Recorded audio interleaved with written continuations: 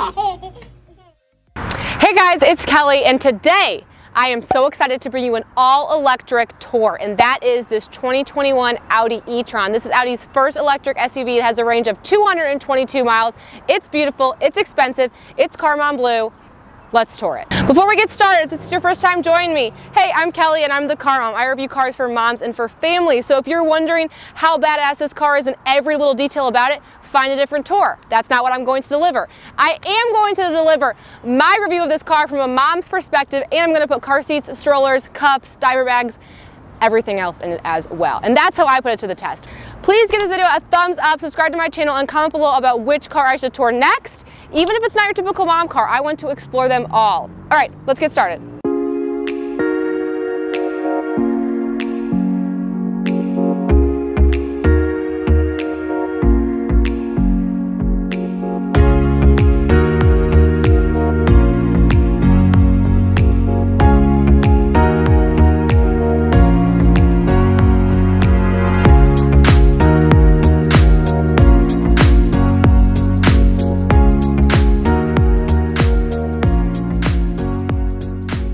Okay, so let's start with the exterior, because this is a completely redesigned SUV. It's not an electric version of the Q5. It's totally different body style, but it is still a very typical looking Audi SUV. It looks very similar to the other SUVs, but obviously we have a lot of nice electric vibes in it.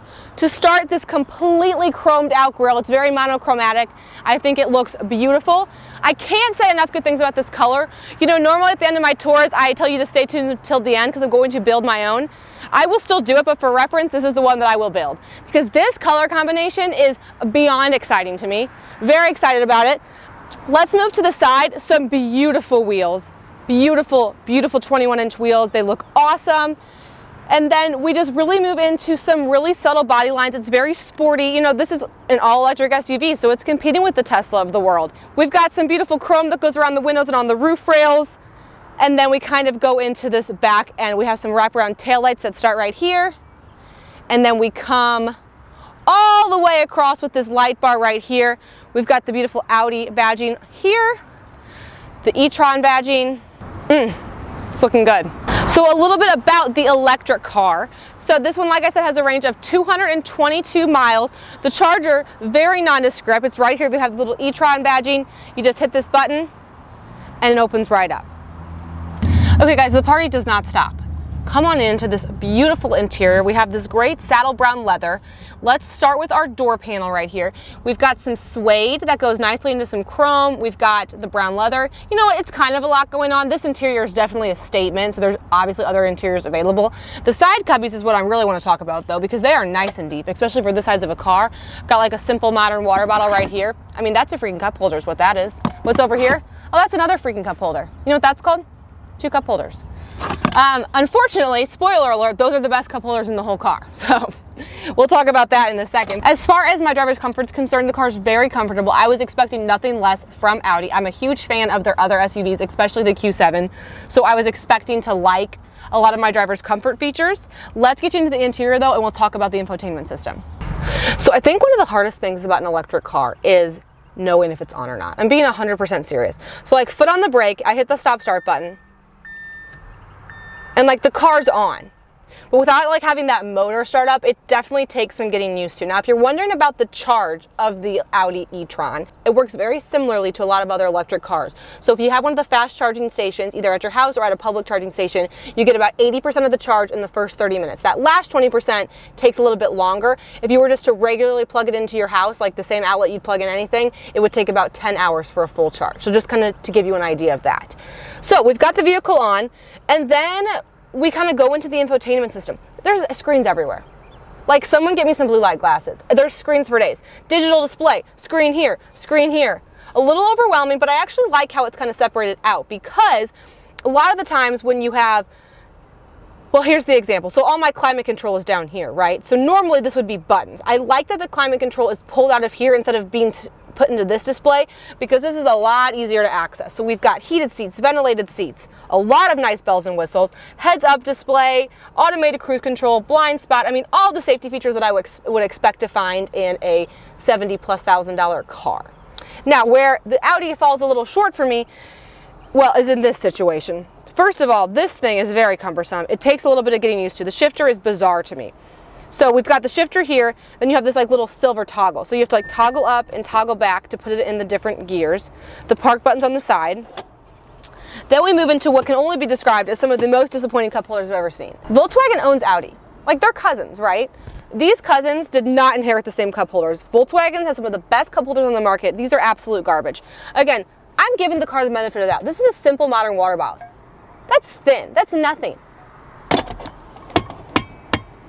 Barely fits, not secure. There's only two.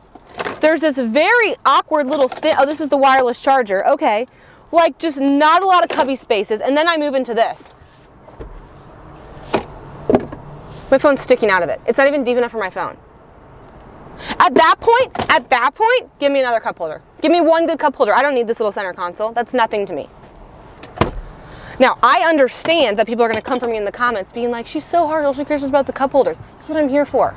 I still like the car. I'm just saying we should have better cup holders in my $70,000 car. Is that too much to ask for? Apparently it is. Okay guys, let's chat a little bit about our infotainment system. We've been playing around with it for a bit.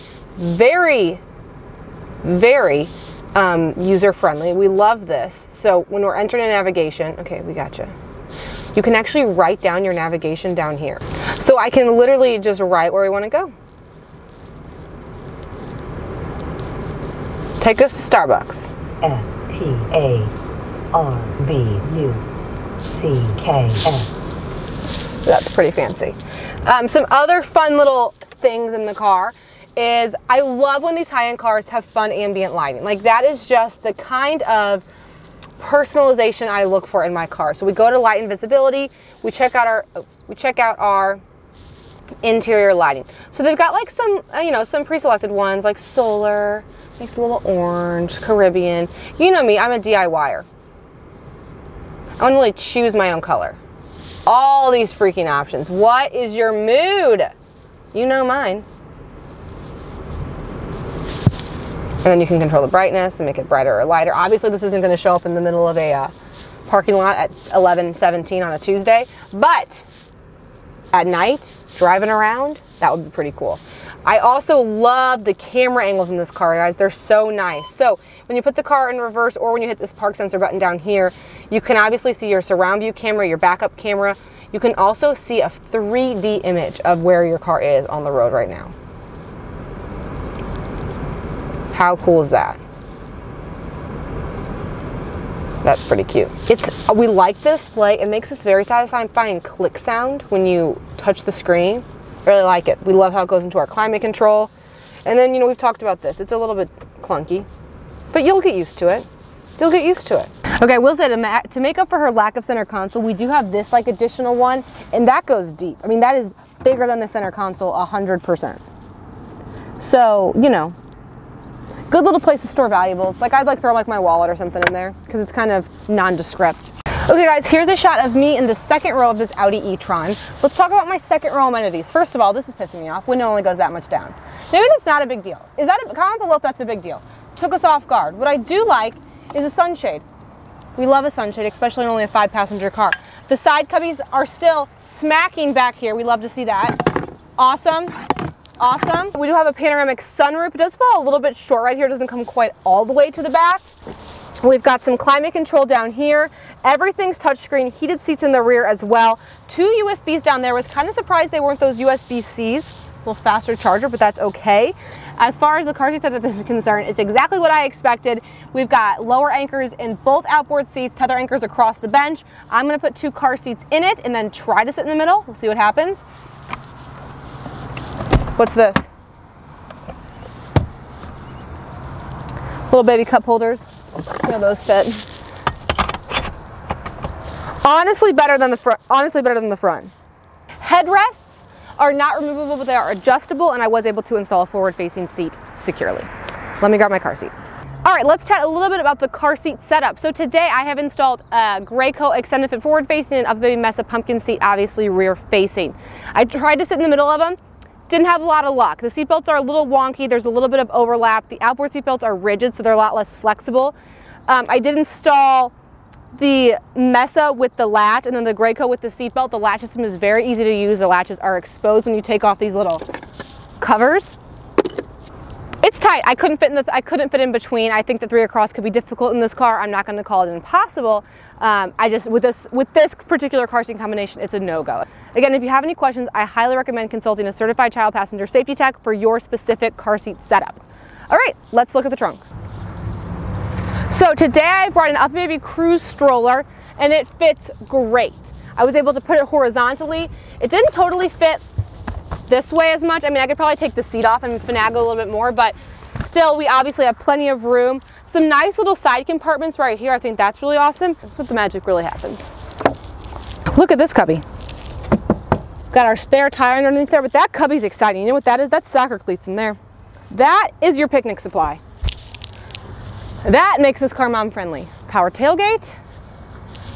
Overall, I like it. I mean, it's only a 5-passenger car. It's not made to be a huge family hauler, but it works for 2 car seats. It's super fun to drive. The technology's awesome, and I think it looks pretty cool. We're honestly having a blast in a freaking half is what we're having. This Audi E-Tron, I mean, electric cars, hybrids, whatever, they drive fine. Electric cars are so much fun to drive. I mean, it's so zippy, it brakes great, it's got different driving modes so you can kind of customize it that way as well. Obviously, if you want to be a little more fuel efficient, go for it. If you don't, because it's an electric car and electric's cheap, have some fun with it. Love how it drives. And yeah, so thank you guys so much for watching. Comment below what you guys thought of this Audi E-Tron. If you have any other questions about electric cars, I'll do my best to answer. I'm here in actually St. Louis, so the middle of the country, where I would say compared to like the coast, we are a little behind as far as the electric car world is concerned. We just don't have quite the charging stations that some of the other major cities do.